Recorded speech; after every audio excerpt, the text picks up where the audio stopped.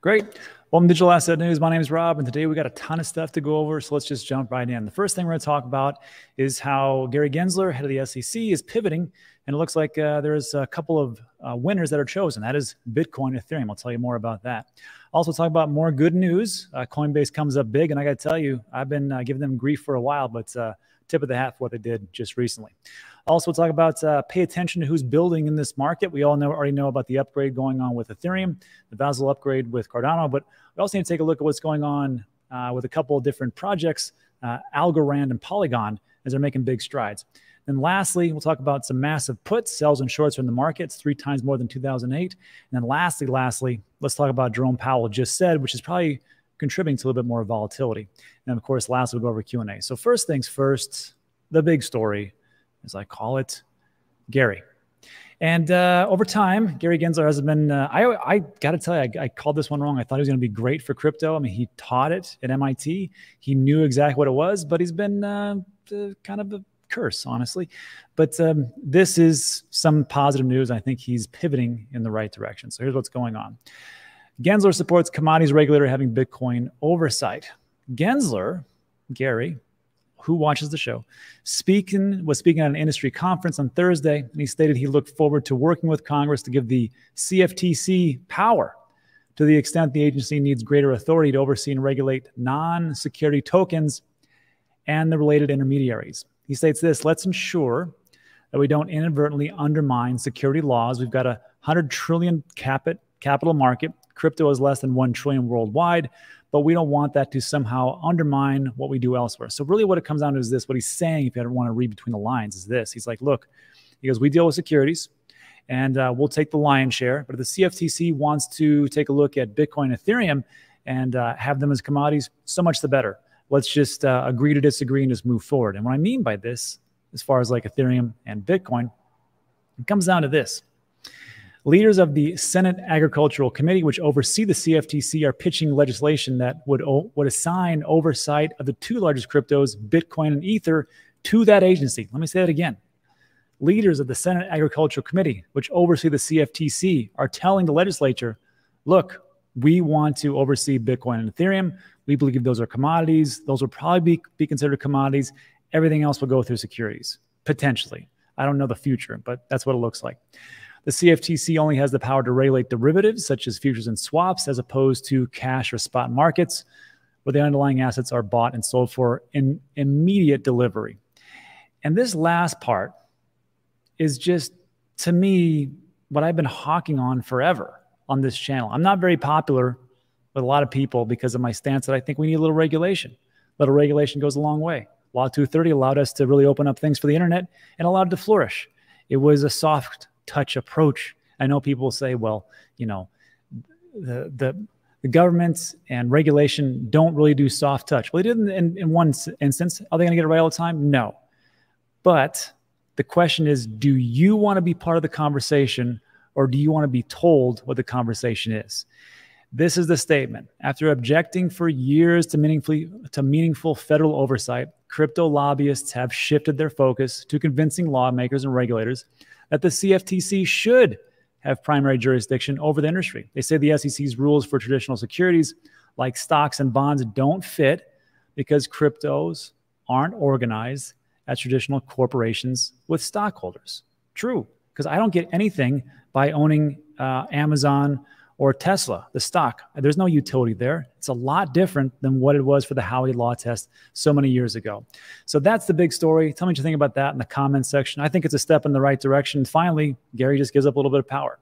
Next up, I have to tell you, I've been harping on Coinbase forever for their shutdowns and their different problems and issues, but they've gotten much better. And this one, I have to give them a round of applause. Defending privacy in crypto. This was put out today. And this is what's going on.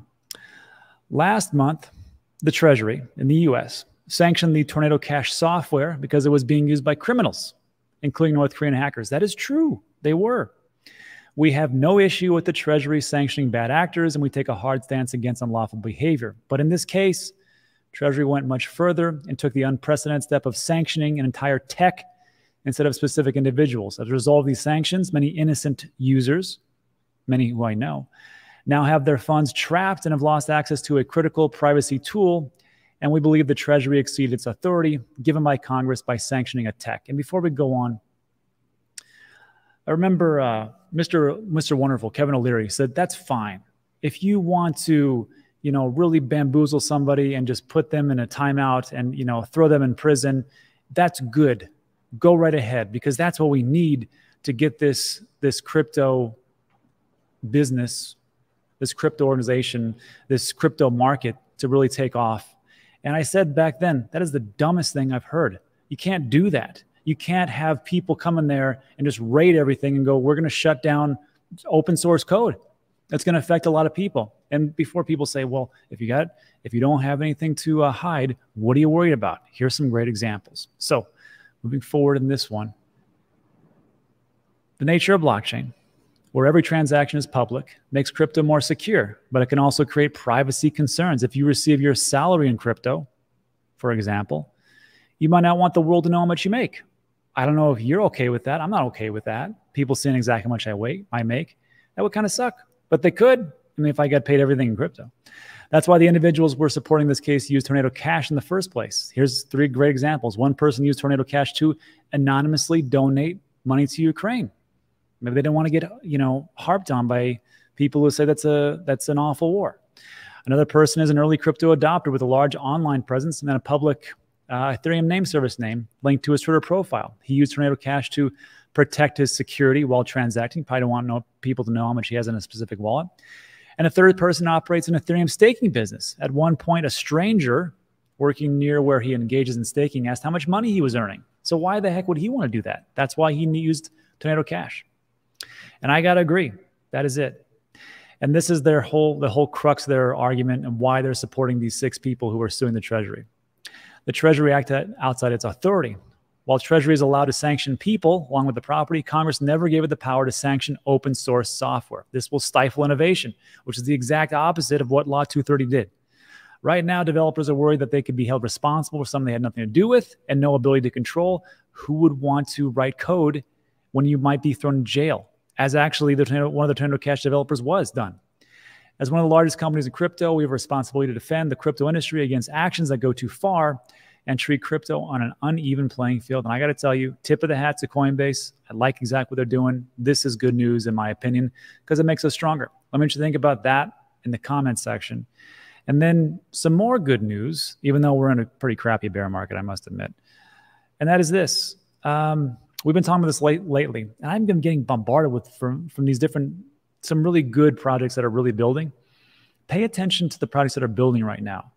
And pay attention to what's going on behind the scenes, because the price action doesn't reflect exactly what's going on. I think in the next 2-3 years, things are going to do pretty well. Just right now, we got to go through a lot of pain, and I'll get to what that pain means, what Jerome Powell just said. But pay attention to who's building in the bear market. We know about the Ethereum upgrade, or the Ethereum merge, excuse me. The Vasil upgrade for Cardano, that's great. But there's a couple of different stories I think that may have fallen through the cracks. And the first one is this.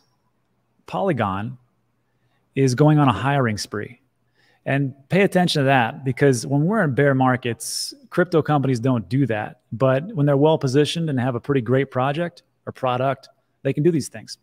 Polygon's looking to add 200 people to its team by year end. So this is what's going on. Polygon plans to expand its overall headcount by more than 40%. The company founded in India, based in Dubai, plans to add some, I didn't know they were there, based in Dubai, look at that. Plans to add some 200 people to their team that operate from remote locations around the world. That's the great thing about working online, to wherever you want to. New hires will join its ranks of roughly 500 full-time employees. They've already got 500 full-time employees. Imagine that. I'm not going to give you investment advice because I'm not an investment advisor. I'm not your dad. I can't tell you what to buy. But I got to tell you, Polygon's making a lot of big strides. And they were also one of the 6 to be added into that incubator program with Disney. So not too bad. Going on. Polygon, this is kind of interesting. Polygon flushed with cash from a $450 million sale of private tokens in February. Let me read that again. Polygon flushed with cash from a $450 million sale of private tokens in February sees the crypto bear market as a rare hiring opportunity. Developers for so-called Web3 projects remain hard to come by and command high salaries. Well, how high is that, Rob? It's a great question. This is how much people make in crypto and developers. Overall, tech talent is difficult to hire, even if it's a Web 2 organization, let alone Web 3. And they're getting paid almost $500,000 in salaries. Now, if you're a developer, sound off in the comments section if this is even remotely correct, because if it is, I need a new job. The average annual salary offered to developers in Solidity, popular blockchain program language, stood at about 100 grand. More experienced engineers can command as much as 400,000. Developers of smart contracts earn an average of 120,000 and a max of 400K. So if that's true, let me know. That's a pretty good thing. So why wouldn't people want to be in this industry? Seems like a big moneymaker. And there's that one part. And then also Algorand upgrades, boosts, speeds, add trustless cross-chain communication. And I'm just going to read this. This is the whole article. It's kind of long, but I'm just going to summarize this. They implemented a couple things. Implementation of state proofs, which introduces trustless communication between diffuse blockchain protocols, which is, I guess, great. Sounds good. Not a programmer, not a developer, but this is awesome. It also increased Algorand's processing speed from 1,200 to 6,000 transactions per second. That's pretty good. If you can go from 1,200, you can 6x to 6,000. That's pretty good. That's what we want to see. So again, pay attention to the projects that are being built in this bear market. Those will be the massive winners in the bull. Let me know what you think about that after all that great news, because it was. Now, let's hit you with a dose of reality. And I have to balance it, because if I just give you hopium, you'll be like, oh, everything's great, everything's good. It's not. There's some things on the horizon that you need to be aware of. And this is just par for the course. So this was a chart from Sentiment Trader sent to me by Big E. Shout out to Big E. And he said, say this. Sometimes there's a chart that blows your hair back. In 22 years of doing this, none stand out like this one. Last week, institutional traders bought 8.1 billion worth of put options. They bought less than 1 billion in calls. This is 3x more extreme than 2008. And you can see here, 2008, puts, calls. First of all, what the heck? What is a put? I'm not a big trader. A put option is a contract to basically to sell or short sell. Those are puts. And that was $8 billion. Not that they're going to do it, just that they have the option to do it. And then, of course, for the call options, those are just to buy. Not that you're going to buy, but you could in certain time periods. So that's just one of those things. Also, some bad news. Unfortunately, Queen Elizabeth II has died at age 96. So it's a sad day for the UK. Sorry to hear this, everybody, but that is just what happened across right now. And then, unfortunately, some more bad news. Jay Powell, who never disappoints. But I got to tell you, I have to also tip my hat to this guy, because at least Jerome's not going to beat around the bush. He's going to tell you exactly what he's going to do. And this is only 2 minutes. I need you to listen to the whole thing. I don't want to paraphrase. I want you to hear it from the horse's mouth, and then you decide what he's talking about. But I got to tell you, I don't think he can say it any clearer than what he's going to say right here in these next 2 minutes. Let me stop this. Let me share the tab itself so you can actually hear this crystal clear. I need you to. And listen to this.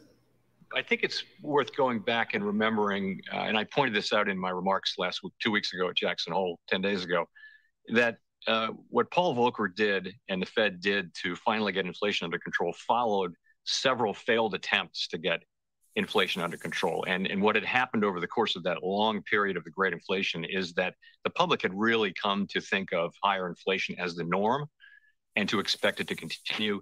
And that's what made it so hard to get inflation down in that case. So it is very much our view and my view that we need to act now forthrightly, strongly, as we have been doing, and we need to keep at it until the job is done to avoid that. We think we can avoid the kind of very high social costs that Paul Volcker and the Fed had to bring into play in order to get inflation back down and set us up then for a long period of price stability. You know, that speech, the point really there was to deliver a speech that was narrowly focused on inflation, more direct and a lot shorter than a typical Jackson Hole speech.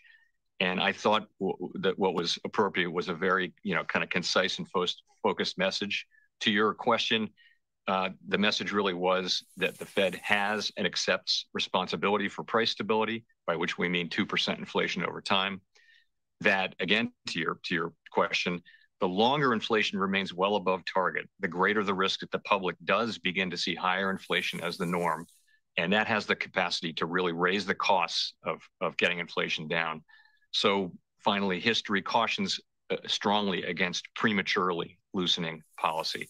I can assure you that my colleagues and I are strongly committed to this project, and we will keep at it until the job is done. I can also assure you that we never take into consideration external political considerations. We are accountable to the public through Congress. That's a very fundamental, important aspect of our work. But we do not. We focus solely on the goals that Congress has given us, and that's what we're going to do here.